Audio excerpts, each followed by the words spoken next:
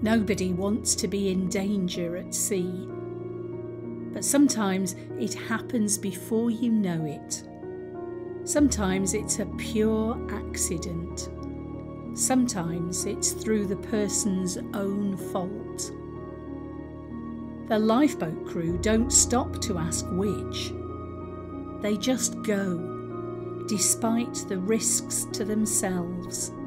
The most important thing is to make the rescue, whatever the reason it's needed.